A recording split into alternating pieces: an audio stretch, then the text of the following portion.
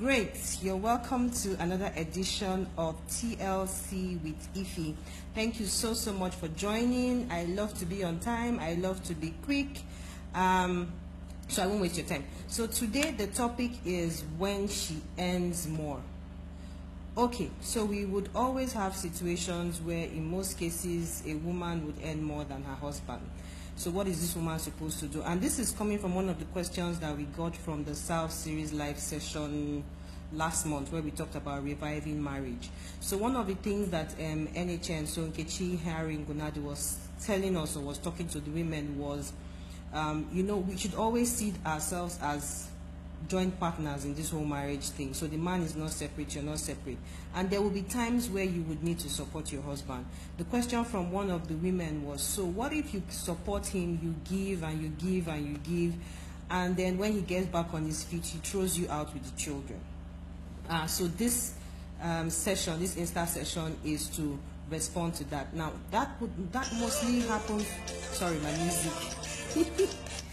Okay, so that pretty much happens in situations, and that's what gave me the thought in terms of running this particular topic. So first of all, there are three things I want us to know when it comes to marriage. Anyway, the first thing I want us to know, I want all of us to be on the same page before we get in, is that whether you earn more or you earn less, no matter what you have, what you owe your husband is respect. The same way he's expected to love you as Christ loved the church.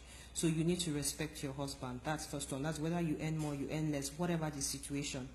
The second thing I want us to think about right now is you need to remember your vows. When you took your vows, you said for better, for worse. So the Bible tells us that there will be times where if one person is down, the other person is expected to lift the same person up. So in situations wherever the woman earns more, or in whatever situation, you need to remember your vows.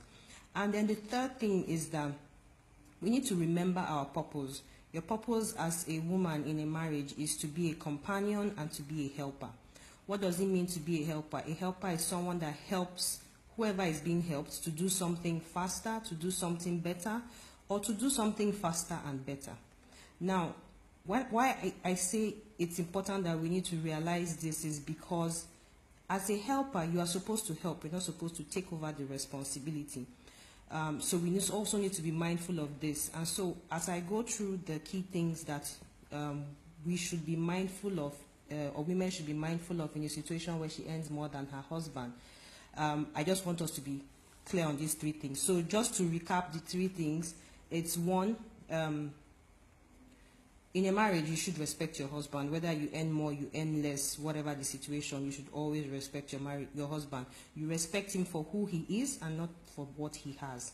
The second thing is that you should remember your vows. Your vows say for better, for worse. The Bible also says where one is down, the other should lift the other one up. So it's expected of you. God expects it of you. The third one is the fact that you are a helper. Always remember the purpose for which you are in that marriage. When purpose is not known, abuse is inevitable. So yes, you are a helper. You're not expected to take over the entire responsibilities, but you're supposed to support as well. Now, in a situation where a woman earns more, what is she supposed to do? I think the first thing, one, is you need to assess your situation and know, is there a fundamental issue here? And what do I mean by fundamental? So let me give you examples. You're working, your husband is working, he's doing his best, and by just, fate or God's grace or whatever, you earn more. He's not lazy, he's working, you just earn more. I don't think there's an issue there. It's just time and chance happening to two different individuals. So in that situation, you don't rub it in that you earn more. Secondly, you work with whatever your husband has. If your husband tells you that it's Ikeja that he can stay in, and you want to stay in Lekki, please stay in Ikeja. I remember when I was getting married. No, actually I wasn't getting married. I just started working, and we were doing a bridal shower for somebody in the office. And our HR manager, who is really, really like from a rich family, also married into a rich family, the advice she gave the person was, see, if your husband says that it's only fish he can afford, please cook only fish at home. If you want to eat chicken, you can eat chicken in the office. Now, it was a joke, but seriously, it was insightful in that You're working, your husband is working, just by some, God's grace or whatever, you earn more, please work with whatever he has. If he says he's Ikeja, he can stay in, please stay in Ikeja. Don't be the one to say, oh, you know what, I want to go to Lekki, I will pay for the one in Lekki. No, you're rubbing it in his face, and you would most likely be insulting him. So you need to work with what your husband has. If you manage to convince your husband that, you know what, let's move to Lekki and I will support you in part of the house rent, please be careful. Do not halfway when you have moved to Lekki start touting your mouth that you are the one that paid for rent. That's where there will be problems. So if you know you cannot hold your mouth, just stay in Ikeja. So that's the first situation. Now, remember, we're talking the first step. If a woman earns more, what are the two things she should do? The first one I said is that she needs to check if there's a fundamental issue. And I said, if both of them work and she just earns more just because of favor, or she just got a better job, but he works, he's hardworking, he's bringing his share in, then work with him. Now, secondly, if he's lost his job, or if he's out of a job, he's lost his job, or his income is not regular, then truthfully, as a wife, this is where two major things are expected from you. One is that you support him emotionally, because especially if your husband is out of a job, or his income doesn't come in regularly, you don't want him to start feeling like he's a failure, because that's even worse for you. It could lead into other things, depression, anxiety, and actually distancing himself from you emotionally. So you should bring in emotional support. You actually not only making him feel comfortable with the funds in the house, but also make it easy for him to make decisions. Don't, because you are the one bringing the income, make decisions. And then, even though you're making things easy for him to feel like he's the head of the house, you should also proactively start thinking, how do I help my husband get back on his feet? So for example, if he's lost his job, and yet when the income comes in, you could do it jointly, he makes the decisions. Trust me, after a while, he's going to start getting restless. So the question for you is, what do I need to proactively start doing to support my husband to be on his feet? If his business is bringing irregular income, how can I support him proactively so that his business starts bringing in regular income, so that he actually gets more confidence and doesn't feel like he's depending on you?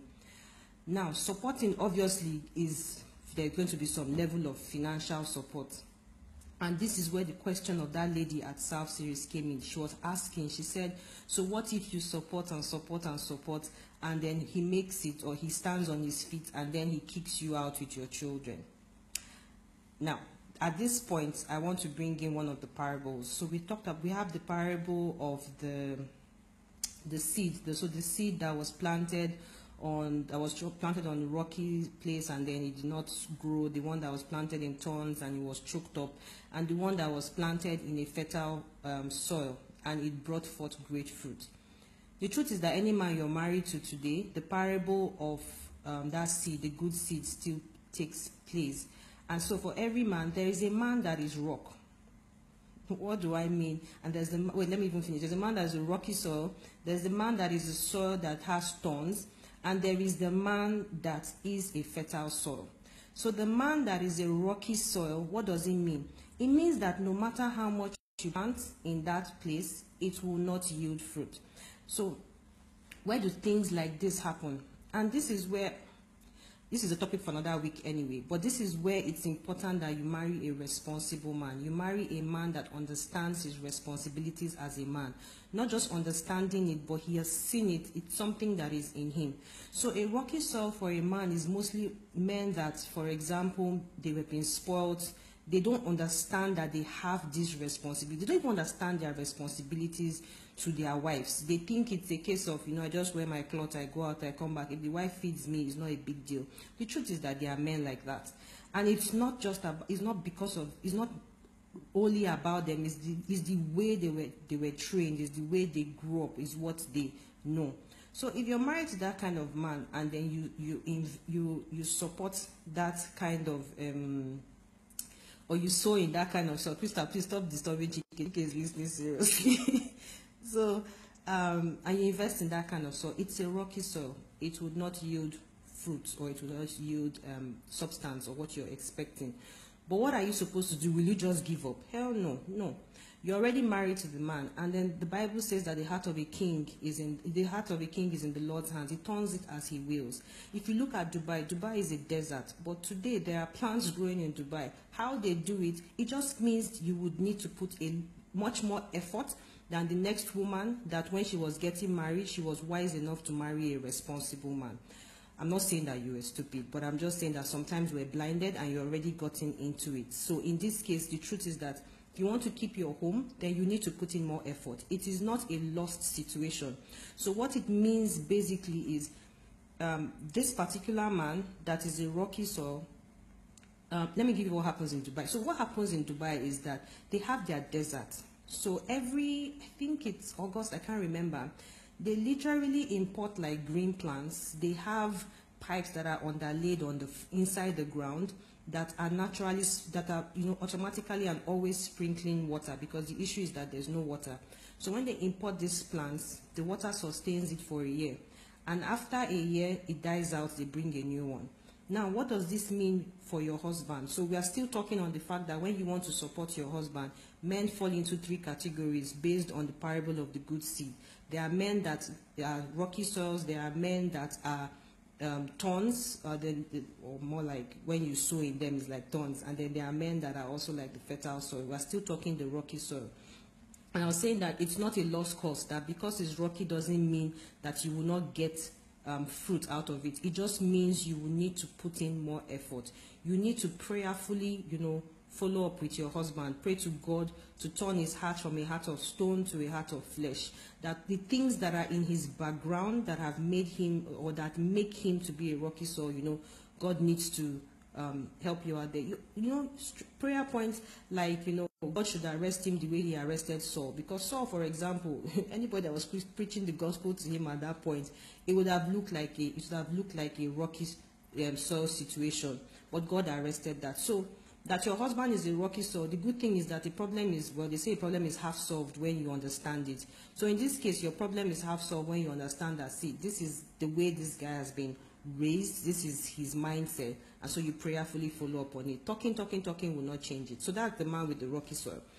Now, there's the second one. So there are men that are like the field of thorns. So when your seed, which is your substance, which is your support that you're putting into him to help, what's that English that I use? To help set him up, get him back on his feet. If you are with a man that is a thorn of field, let me tell you what it means. In the parable, when the seed was dropped, the thorns pretty much choked it, and so it did not grow out. Now, a man that is a thorn of fields is one that is, the thorn of fields are habits. So habits are, so a man can have, bad habits with regards money, maybe gambling issues, drinking issues, or he might have tons of debts. Those are tons. Those are different things that are waiting for him. Or he has literally a whole village waiting for him, and he doesn't know how to say no. So those are different thorns in his life that when you put in your substance to support him and get him back on his feet, those thorns will swallow it up. It's not about him. It's not about your seed. Your seed is not even allowed to take roots because those thorns take it up. So what do you do in that situation? You need to deal with the thorns. And it depends on, your husband best. Some men are pretty honest about the thorns around in their life, and they see that, oh, these are thorns, and I really wish I could work or I could get them off my life. Some men may still be in denial and don't think that those things are thorns. So you need wisdom to deal with them. So if you're with a man that understands that, okay, God, I have this gambling problem, or I have these debts, and literally any money you give him to start a business or to get back on his feet will get swallowed by it, what do? Then you need to be wise about it. Both of you discuss it. And if you're supporting, then it's in support that may not necessarily be cash based. So for example, let me see, if let's say he's out of a job and he wants to start a business. Are you enjoying my song? Okay, So let's say he wants to start a business, I don't know, selling bikes or something. Rather than giving him the money, you could do an arrangement where he gets the bikes instead. I don't know, but these are things that you need to discuss with him, such that, and you need to also prayerfully, meditate on these things, so that that substance that you are giving him doesn't get swallowed up by the tongues. Because we know how we women we are. If you give once and you feel like he wasted it, it's actually painful because it's your hard-earned money, and you feel like he wasted it. You just pretty much zone out. So this is you trying to go the extra mile to ensure that that investment you are putting in him doesn't get swallowed up by the tongues.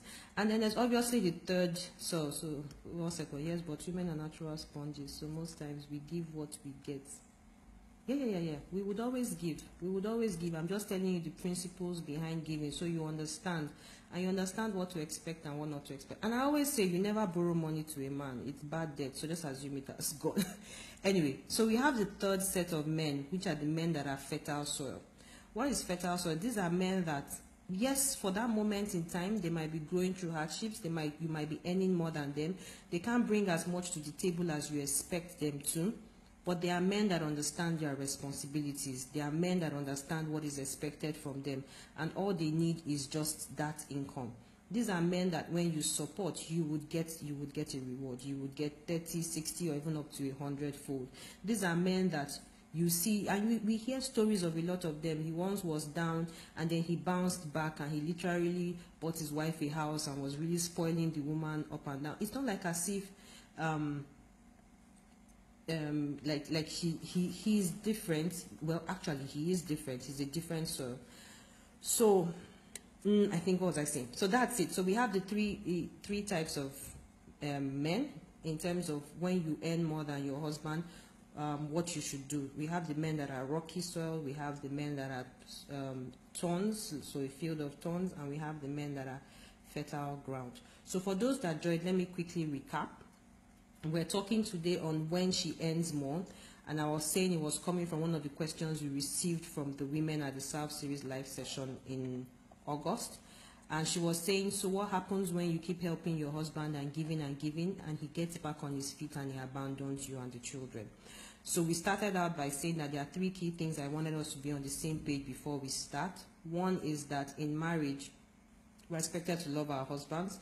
We're expected to respect our husbands for who they are, not necessarily what they have, because there are good times and there would be not so good times. Secondly, we should remember our vows. We vow to be with them in sickness and in health, in good times and in bad times. Nobody prays for the bad times, but truthfully, they strengthen us for the future. So when they come, we need to remember that we're there with them. The Bible also even enjoins us that when one person is down, the next person should pick him up. The third thing I also said that I wanted us to be on the same page on was the fact that we need to understand our purpose as women in marriage. We are there for companionship and as helpers. A helper needs to understand her place. You don't take over the responsibility, you help. That's your job. So as much as you want to support your husband in anything, you don't pull the carpet from under him. A lot of women, we do that a lot, and that's where we start to spoil the men that we are married to, because you take over his job, and truthfully, what's he doing? What is he now working for? Because if he does do that, he will spend it on himself or he'll spend it on someone else. So you support, but you don't take over his responsibilities. So that's the three things. Then I now said, fine, if you're in a situation where you earn more than your husband, the first thing that you should do is to find out, is there a fundamental issue? If both of you pretty much are working, he's hardworking, you just by faith are earning more than him, is not a big deal. Don't rub your money in his face. Work with what he has, and then let him keep making the decisions. Whatever is the extra, save it for the future, save it for the children. You don't know, you need them. And then we said, if there's a situation where, for example, he's out of a job, or he earns significantly less than you, or he doesn't bring in regular income, your responsibility as a wife and a helper is not just to, make the atmosphere livable for him, in that you don't rub it in his face that he doesn't earn, but that you bring him in terms of decision making and all that. But you should proactively put in place a plan to get him back on his feet.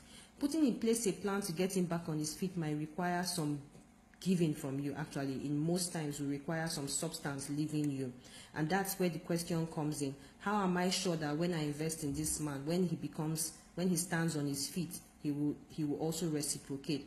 And we talked about how men are 3 different kind of soils based on the parable of the good seed.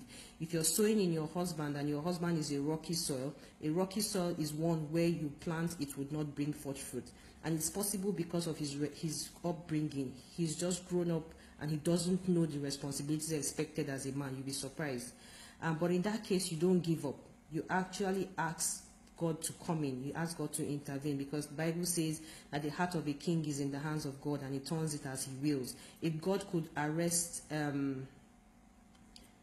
if God could arrest Saul, then he can do same for your husband. So Chike is asking, is it not commonwealth regardless of who earns more? Yes, that's why I was saying it should be commonwealth. But remember, it works different ways for different couples. I believe that when it comes to family income, it should be commonwealth. And that's why I was saying that if she earns significantly more or he's out of a job, when she brings it in, then you usually should let the man make the decisions, because he's still the head of the house. It's whether you earn more or he earns more. You should have that situation in your home where he is still the head of the house, because that's your way of showing him respect. So yes, I agree with that. But Chike, in different marriages, it works differently. It's interesting how the world has, pretty much worked out finances in marriages. But I believe that, when it comes to finances in marriages, it should be commonwealth. And then we talked about the men that are tons of field of thorns, and these are men that have maybe habits or different things in their lives that when you pour forth your substance, it would not bring forth fruit immediately. And this could be like loans, debts, bad habits. In this situation, both of you should sit down and actually discuss it, and how that investment is going to bring forth fruit irrespective of the thorns around. You can also proactively go ahead if you think that he might not be able to overcome those thorns, to put in place that help in such a way that the thorns don't swallow it up. And then we talked thirdly about the men that are what's that English? The men that are like a good field, a fertile soil.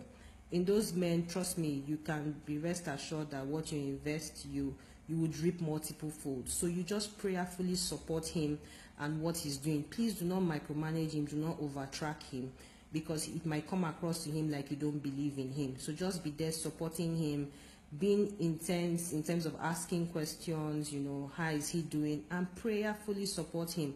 You see, the Bible says that what you sow, you will reap. But there's also a prayer in, I think it's in Isaiah, where it says, you will long eat the fruit of your labor, you will not sow, and another man will reap. So there are instances where you sow, another man would reap. So as you support or you nurture your good field and you invest in your good field, please be so prayerful that you would actually reap that, because they are little foxes. That's another day's gist. But in summary, thank you so much for staying this long. In any situation where you earn more, please do not rub that in the face of your husband. Do not diminish the confidence of your husband because you earn more. It's totally wrong. It's totally wrong. The reason why you earn more at that point in time is because God has decreed it so, and tables could turn at any point in time. Always make your husband feel like the head of the house. When children ask you for money, because the truth is that children are very, very smart and they know who has the money, but it's left for you to teach them what should happen. So if your child comes to you and asks for money, tell them they should go and ask their father. When their father comes back, you people discuss in your bedroom how the funds are going to be disbursed and let him disburse it. Always have your husband in private, in public, before family, before the children, before your extended family. He's the head of the house, and it's how you portray that it's packaging, is what you do that everybody will see. But actually, packaging is a wrong word. It's not packaging, it's inside, it's a lifestyle. When you respect him in thoughts, in words, and in spirit, then it's easy for you to respect him in real life, whether people are there or people are not there. So that's it for today. Any questions, any thoughts? Chike has given me plenty thumbs up. Hi, TP. TP, you joined very early. Oh. Any questions? Okay, I think we are good for today. Okay then, thank you so much. Thank you so much. Let's say a quick prayer before we end. Father, I thank you for today. I thank you for the different people that you brought upon this platform today. Thank you for your word that came forth. Lord, I ask that indeed your word begins to work in their lives long after this. Begin to inflame their hearts and their minds with understanding.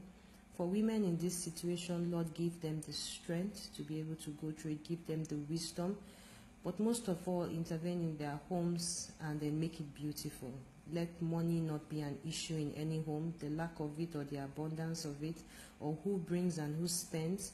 Lord, give both parties wisdom on how to deal with this. In Jesus' mighty name we've prayed. Thank you. Thank you very much. Yeah, bye.